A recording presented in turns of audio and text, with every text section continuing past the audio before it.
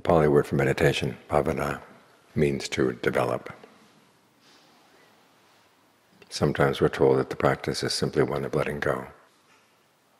But the Buddha said it's both developing and letting go.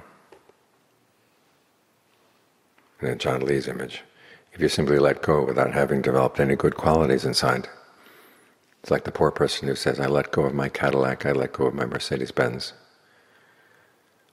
Even though he doesn't have a Cadillac, doesn't have a Mercedes-Benz. And of course he ends up with nothing. But when you develop good qualities in the mind and then let them go, it's not that they go away anywhere. They're there when you need them. Simply that you don't have to carry them around. They're built into the mind. But as you're developing them, it is an extra burden to make sure that you're on top of things, because the mind has so many contrary opinions, so many contrary desires, that there is a fight. And you do have to hold on to your virtue, hold on to your concentration, hold on to your discernment. Because when you hold on to these things, that they can protect you. And as you hold on, you get them to grow. It's like raising a child. As long as the child is not yet mature, you have to look after the child. And it's a big burden. But as the child begins to grow, you get some benefit from having a child. You put the child to work. And there comes a point where the child can be independent. You don't have to carry around the burden of raising the child anymore. And then the child, if it's a good child, can repay you.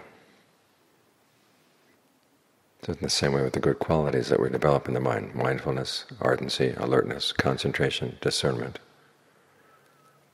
they require work in the beginning. But then when they get mature, they can turn around and they can help you. So work on developing these qualities. As the mind wanders off, just bring it right back. Wanders off again, bring it back again.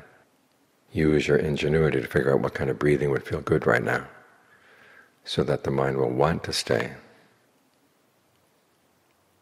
And in these ways you're developing all kinds of good qualities in the mind that you can use in lots of different circumstances, not just while you're sitting here with your eyes closed. But as issues come up in the course of the day, if your mindfulness is good, you can remember how you can let go of things that cause suffering inside. Even in the midst of some very active activity, you can still maintain an island of calm inside.